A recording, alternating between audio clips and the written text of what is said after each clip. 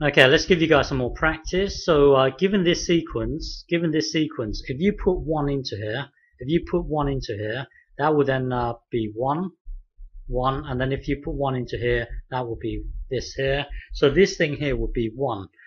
If you put, by the way, what does this even mean? Well, if you have square root of, let's say, square root of 2, say, it would mean that a number multiplied by itself will give you the number 2.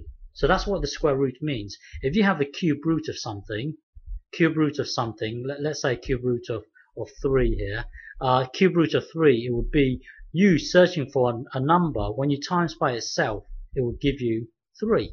So when you have this, I guess it means a number itself gives you itself, if that makes sense. But anyway, this would be 1. So the first term would be 1.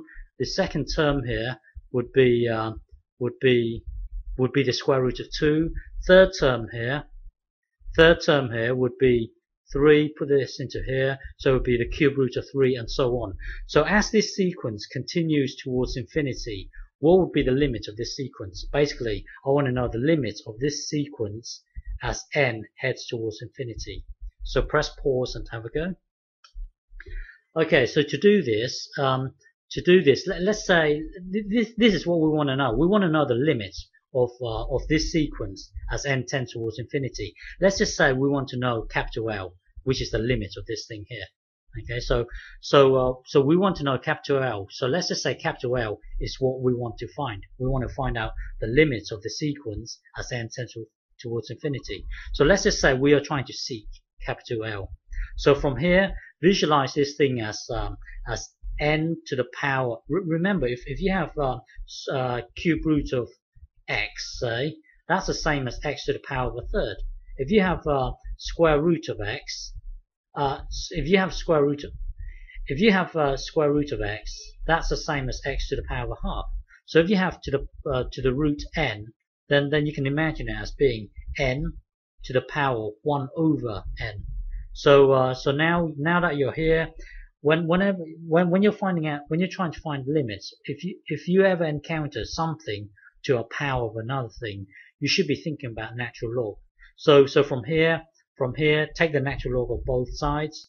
That will then give you, well, when you take the natural log of this, this will come down, natural log. So it will be this natural log of n. So basically from here, take the natural log of both sides. That will then give you this, and then now tidy this up. So here you've got one thing multiplying another thing. It gets multiplied to the top. So that will then give you this. And we've seen this in the previous video. Blah blah blah blah. We've seen in the previous video the limit here is 0. So here you've got natural log of L equals 0. So from here you would e equally to both sides, exponentiate equally to both sides. That would then, in a way, these two cancel out, giving you L equals e to the power 0. E to the power 0 is 1. So the limit, so the sequence will head towards 1. So this sequence here, hang